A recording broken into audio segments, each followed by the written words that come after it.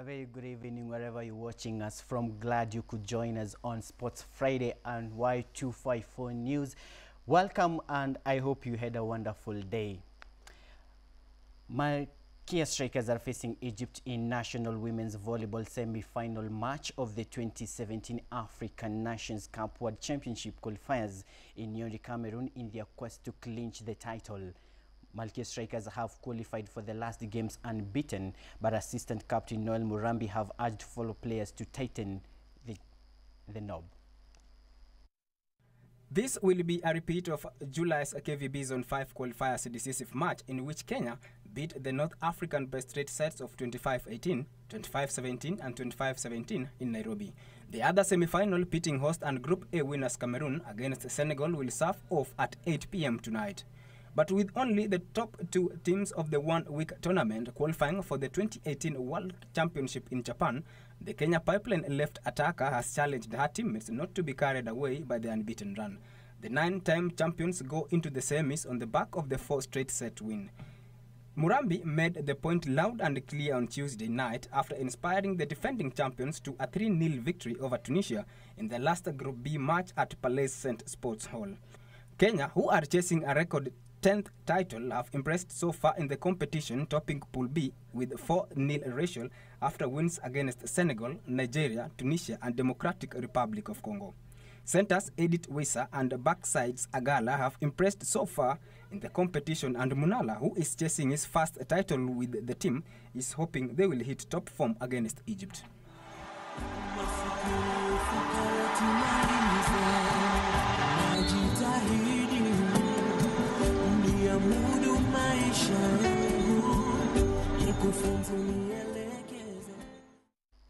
We wish the Malkia Strikers all the best. In other news, Jocelyn Jepkosgei did the unthinkable as he carried her tally to 5 world records at the Prague Half Marathon last month, which left the sporting world dazed.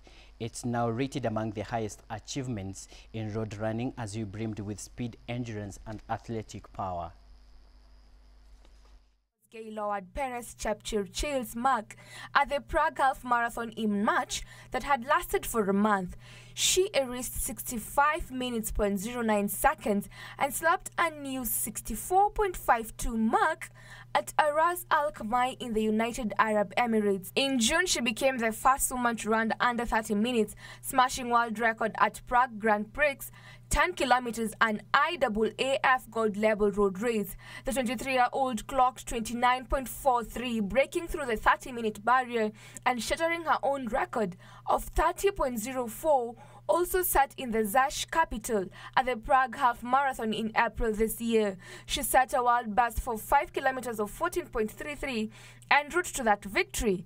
That marked the 5th world record of the year for Jepkosgei, who broke 4 10 kilometers, 15 kilometers, 20 kilometers, and the half marathon en route to her victory at the Prague Half Marathon in April.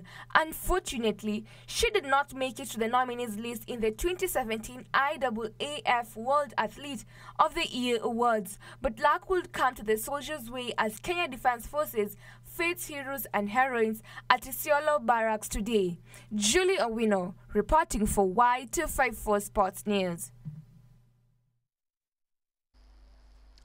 World 5,000 meters champion Helen Obiri has appealed to Kenyans to use their huge online presence to get her votes for the 2017 IAAF World Athlete of the Year Awards.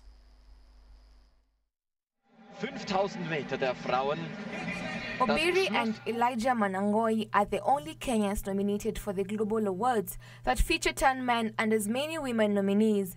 They were selected by an international panel of athletics experts comprising representatives from all 6 continental areas of the IAAF on October 2nd. 3 men and 3 women finalists will be announced by the IAAF at the end of the voting process on October 16th, with the winners announced at the IAAF Athletics Awards 2017 in Monaco on November 24th. Bleibt stehen bei 40.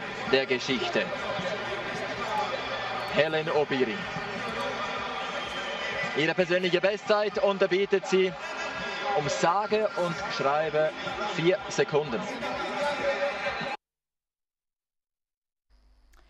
Mali secured their spot in the round of 16 at the FIFA Under-17 World Cup India 2017 after an assured 3-1 victory over New Zealand in New Delhi. Wednesday's results see them finish second behind Group B winners, where we have Paraguay, while Zealand miss out on the knockout stages after claiming 1 point from their 3 group matches. The Eaglets dominated proceedings at the Jawaharlal Nehru Stadium, hitting the woodwork on 2 occasions during the contest, and deservedly took the lead through Salam Jidu's excellent strike on 18 minutes.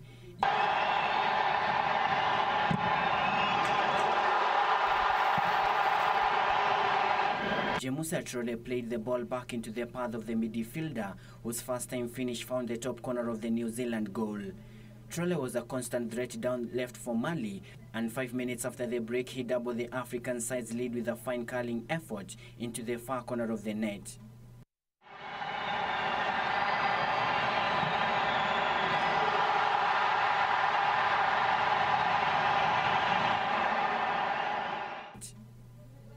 It looked like Mali were on course to comfortable win, but New Zealand had other ideas on 72 minutes as substitutes Charles Sprague headed home and Elijah Cross to have the deficit. However, any hopes that the Ocean side had of a comeback ended 10 minutes later as Lassana Diaye scored his 3rd goal of the tournament when he knocked home for the contest searching low cross on the break to seal victory for the Chile 2015 runners-up.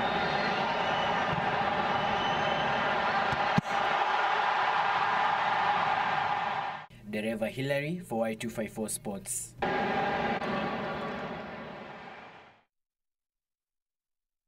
Stories will make the discussion topic of today, and being Sports Friday, we begin with a story where veteran Argentina midfielder Javier Mascherano said on Thursday he will step down from international duty after the 2018 World Cup. The versatile Barcelona star, who turns 34 next June, is Argentina's 2nd most capped player with 139 appearances for his country and played in the 2014 World Cup Finals defeat to Germany.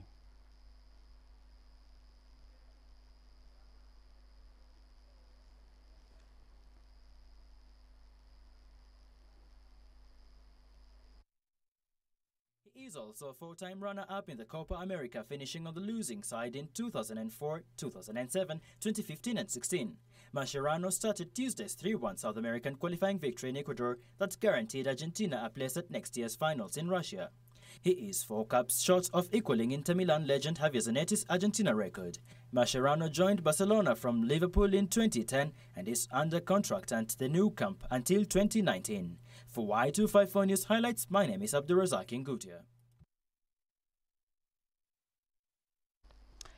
Liverpool plays Manchester United at Anfield in the Premier League on Saturday.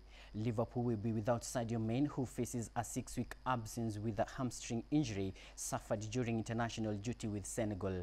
Felipe Coutinho and Roberto Firmino are expected to be available despite a lengthy journey back from Chile. Manchester United midfielder Maureen Fellaini is also doubted to face Liverpool.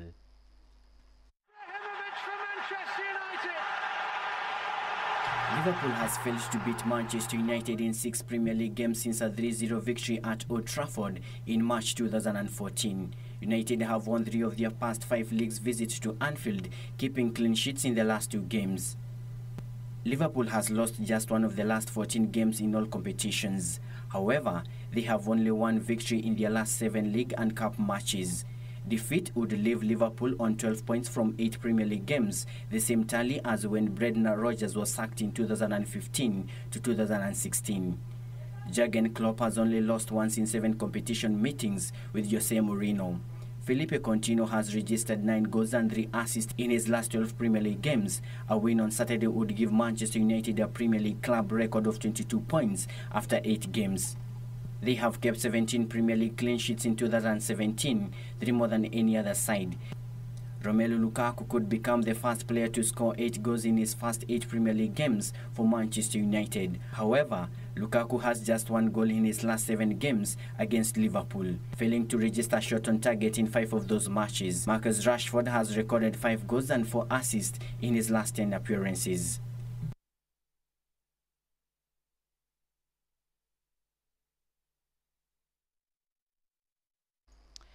The English Premier League resumes this weekend from an international break with mouth-watering fixtures as Manchester United travel to Anfield and bottom dwellers Crystal Palace take on Chelsea.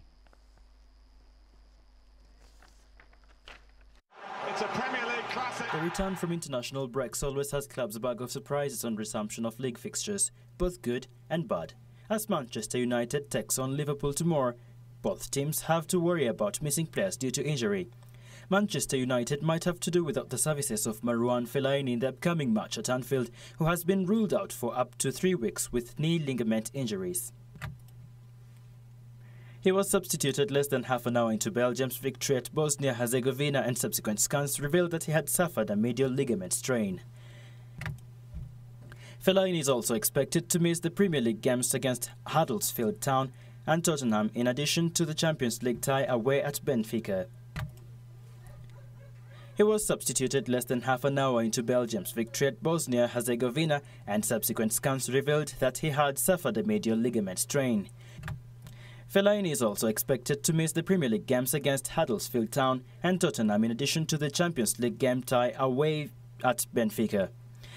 Fellaini's Belgium and United teammate Romelu Lukaku missed the Bosnia game with a minor ankle problem, but was declared fit to face Cyprus on Tuesday and came off the bench to score in their 4-0 win. He should be fine to start this weekend. On the other hand, Liverpool are highly likely to miss Sadio Mane in their match against Manchester United and 8 more matches due to a hamstring injury he suffered while on duty with Senegal. Liverpool believe the player sustained the injury while playing against Cape Verde, where he was replaced in the 89th minute. The Chelsea squad against Crystal Palace tomorrow will miss N'Golo Kante, who also has a hamstring injury. Shkodran Mustafi and Laurent Koscielny will miss out on Arsenal's match with Watford. Manchester City and Stoke City are hopeful to have Fabian Delph and Joe Allen respectively as they lock horns tomorrow. With injuries and hopeful teams to throw into the basket as the EPL resumes, we're yet to see what repercussions are glaring. For Y254 News Highlights, my name is Abdulrazak Ngutia. And now it's that time that we get to our discussion tonight. And remember to send us your views, your comments or questions through our SMS line. 22162 is the SMS line to use. Remember to begin with the word news. Again, 22162 is the SMS line. Remember to begin with the word news. You can also tweet us through our Twitter handle at Y254 News Updates. With me in studio tonight, I am joined by a wonderful gentlemen with me here. I have Frank, I have Abdul, and I have Amos.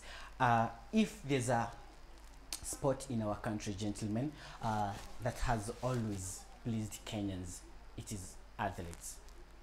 There has never been any sport that brings joy in our country other than these people who run, and they run so well that they bring gold in our country. And we've seen Hellen Obiri asking Kenyans to vote for her. She has been nominated one of the World Athletes of the Year by the IAAF. Now, what happens to our football teams or other sports in our country? What should be done? Kwanza, I think kunominatiwa inapea pia wale athletes wengine motisha kuimprove na kufanya much more better. Then pia I think inakuja kwa ile ajili kujituma. Athletes wengine unapata wanajituma hata wanatumia resources zao kufund training zao, of which at the end of the day unapata inazaa matunda. But sasa Kenya national team unapata viwanja hata ni shida. Umeona juzi CHAN tumenyang'anywa juu tukwa ready upande wa stadiums. So ile kitu tu inaweza tusaidia ni Federation ya Kenya kuingilia ndani zaidi na enable zile training facilities zao zikuwe ready na equip stadiums hiyo tu. I think na zaidi, instead of just talking about them being enabled with facilities, hata mweza pewa zipo facilities, zipo stadium and all that, but support is one of the things that is in a factor into people's winning, either they win or not. That's what I believe is going to help the other sports, especially football, to improve in Kenya. Ukiangalia athletics jinsi ilivyokuwa, everyone is always talking about it, everyone is always thinking about it, wanafikiria nani atashinda this time. Ukiangalia mtu kama Hellen Obiri, amekuwa na record nzuri sana tangia last year. Hata mimi ningekuwa kama I'm the one to decide kama ndio atakuwa the athlete of the year this year, basi mimi singemnyima, ningempa, kwa sababu akona ile bidii, rekodi yake imekuwa kwa muda mrefu, ni nzuri kabisa. But all in all, if you look at football, I will not say that they have to also take money from their own pockets, wajichangie ili eti ndio waende kufanya training ama vitu gani. Yani, it just doesn't make sense to me. I think what makes sense ni kuwa they need to be encouraged by the management kwanza. That's all I think. Unajua, talanta pia ni kazi. You remember guys, when we were growing up, first of all, ukipatikana unacheza futa na mzazi, kitu ya kwanza ni nini? Viboko. Football ni game ya wahuni. Viboko. Yeah. So I think we need to embrace football kutoka chini. Unajua, to hold up ma academy.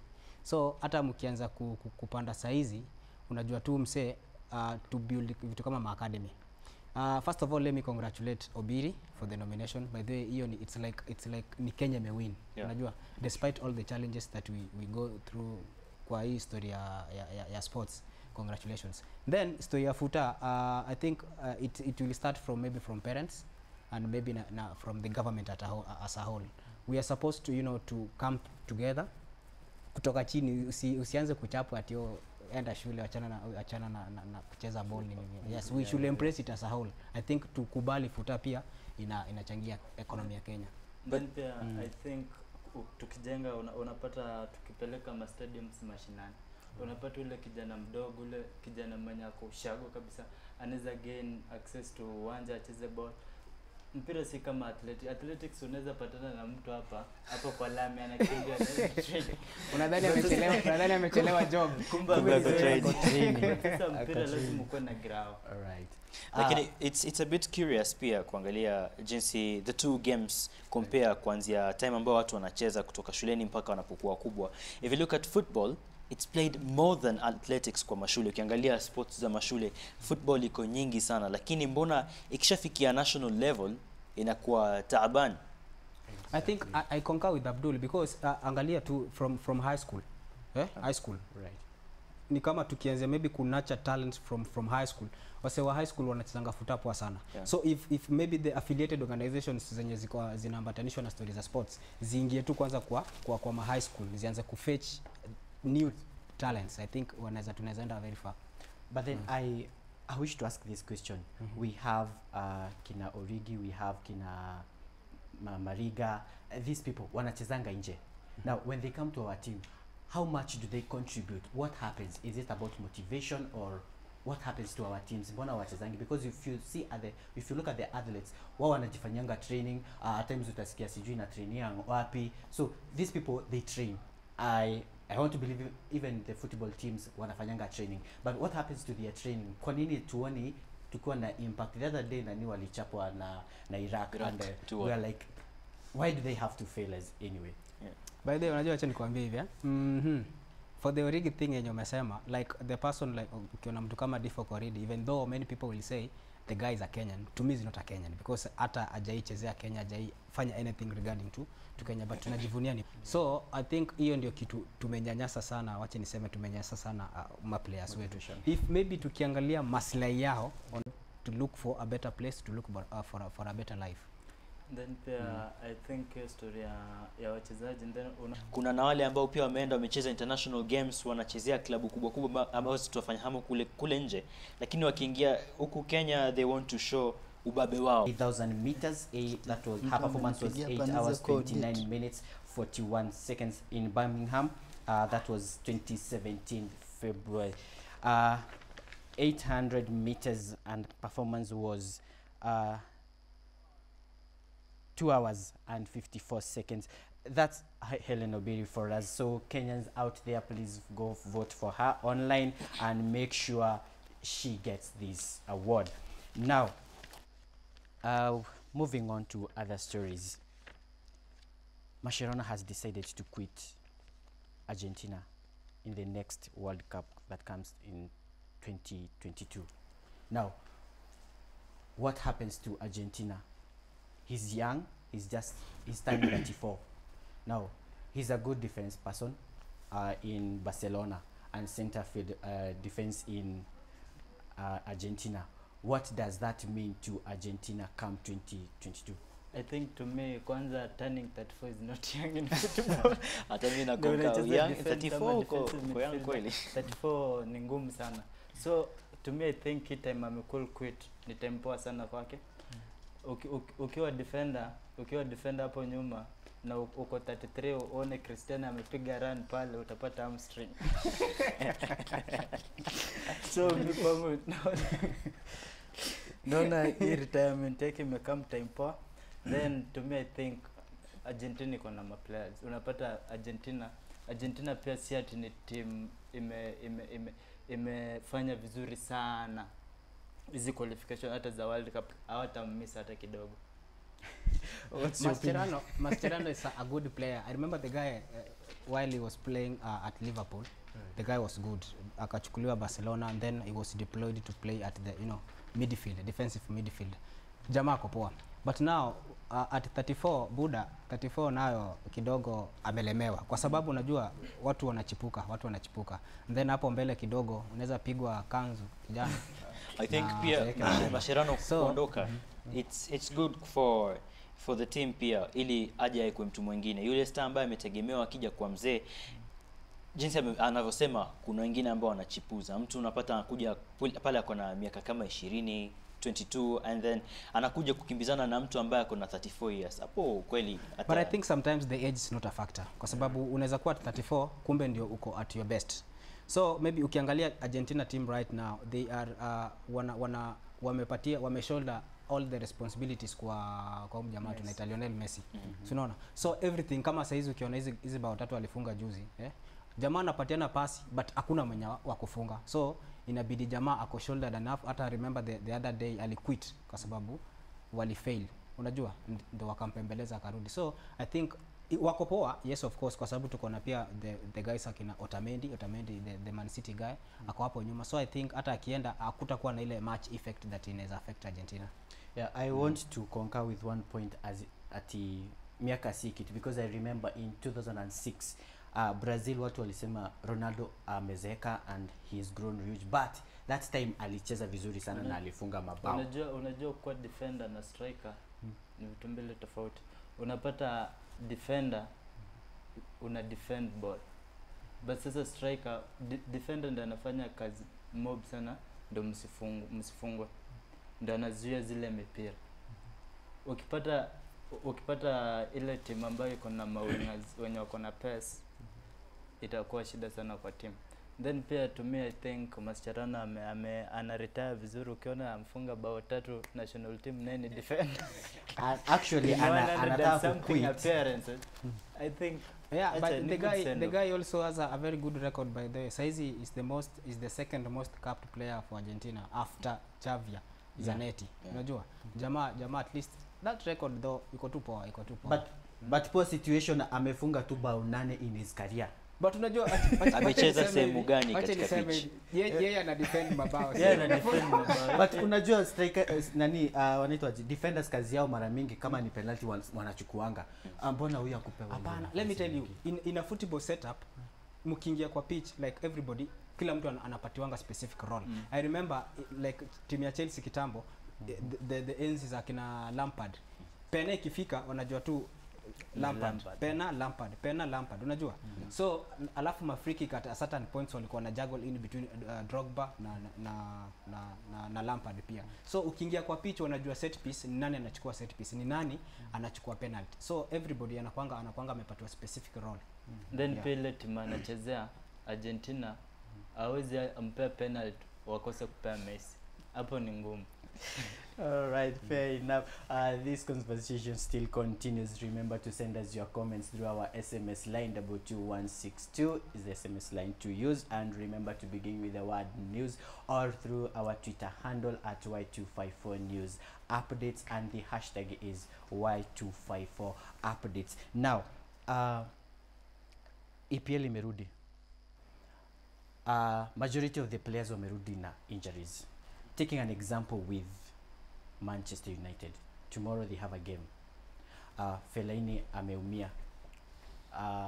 Now, do you have a weak point in Manchester for tomorrow's game? Actually, Fellaini to me was a weak point. So kumia kwake inaniumiza roho. Let me tell you why. The guy when he was playing at Everton, alikuwa anachezeshwa defensive midfielder. So venye alikuja Manchester United akaanza kupushiwa forward. Ni jamaa anatumia akili. Unajua? So compared Handerella na Fellaini, si much lost to me. Ukiangalia jinsi Manchester watakuwa wanacheza kesho, si ati wamepoteza Fellaini peke yake pia. They don't have Paul Pogba, kuna uwezekano akose kuingia, na pia Michael Carrick akose kuingia. Wote hao wako sehemu ya katikati ya formation yao. So hivi naona watakuwa affected sana kwa sababu huo ni mwanya.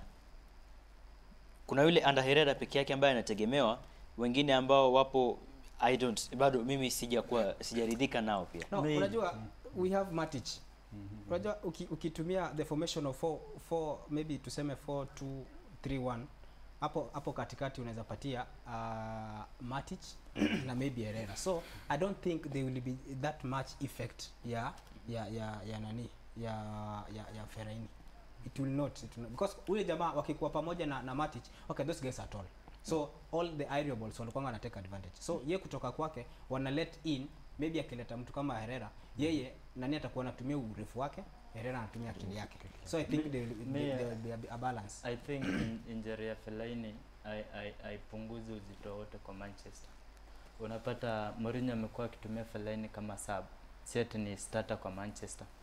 Then unapata Fellaini amekuwa akiingizwa zile time Manchester washajua ameshinda, isipokuwa tu juzi alifunga bao mbele na kichwa. Fellaini tu ni mzuri kwa kichwa. Anaingizwa maybe time unapata Manchester wana need ku defend, zero balls anakilia corners, ana try kukilia. So Fellaini ule bado. Before tutoke kwa Man U, tuko na Romelu Lukaku na Daniel Sturridge wa Liverpool. Nani mnaona kati yao who will score? Okay, let me talk with these former Chelsea players. You know, congratulations to Chelsea for not producing this time. Not confused. Pengine wengine hapa ni Arsenal, no? Nitamumulika baadaye. Lukaku ako poa. The guy is physical. Yani ni jamaa anajua kutumia, anajua kujiposition. Sturridge ni jamaa injuries zimemsumbua sana. Though anakuanga poa kufunga, anakuanga sharp. But if I'm going to compare, naweza enda na Lukaku. Lukaku is much better than Sturridge. Marcus Rashford or Mohamed Salah? Okay, again, Chelsea player, former Chelsea player Mohamed Salah. Though Salah ako poa. Salah ako poa. Rashford pia. Salah anakuanga displaced very quick. Yeye ni mtu wa kutumia gap. Nipe niweke kwa space ni run. But ukimweka penye atakuwa sandwiched na defenders atatoboa. But Marcus Rashford anaweza maneuver his way, anaweza chenga, anaweza peana pass, anaweza peana cross. Rashford ako poa. To me hiyo game I think venye mwenzangu hapa amesema Salah ni mtu anayekawaga ball kwa space, a run. Then pia unaona Manchester, I think Phil Jones hii game ya England ya juzi alitoka kilimp, so ako 50-50 ku game kesho. Then walikuwa wameform partnership poa sana na Ivory Coast. Ukiona wame concede goals kidogo sana this season. So I think hapo Jones kosekana, waeke Salah moja hapo tutakuwa tunahesabu kitu ndani.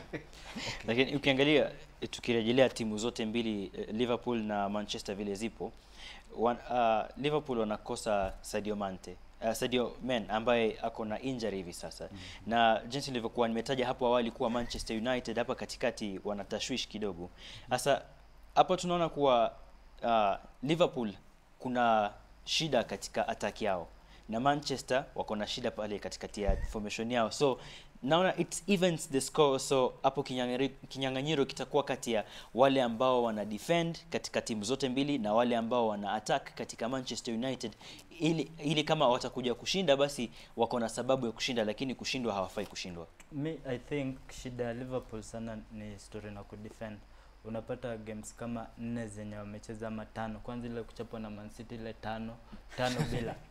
Hizi ilikuwa errors defense. Then pia kocha wao amekuwa sana akilalamika defense yake I perform vile inafaa kuwa na perform.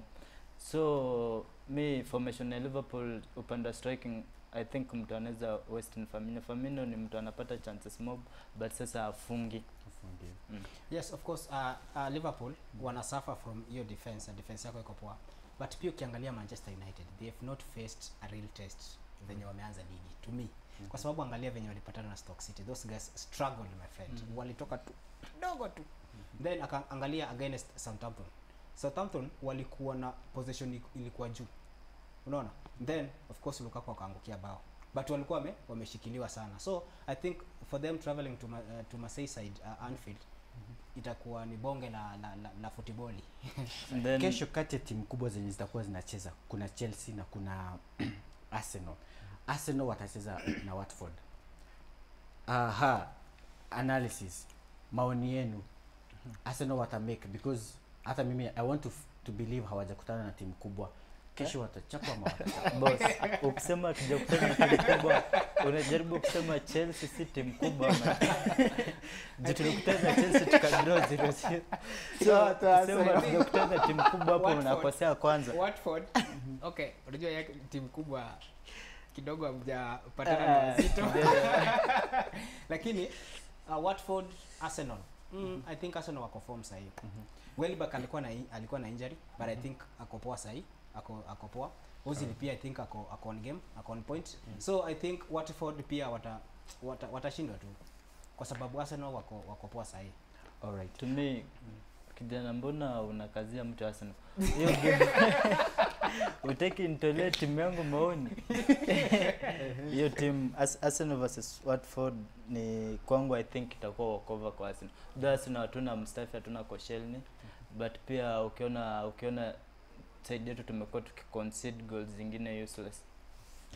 But Watford tutashinda.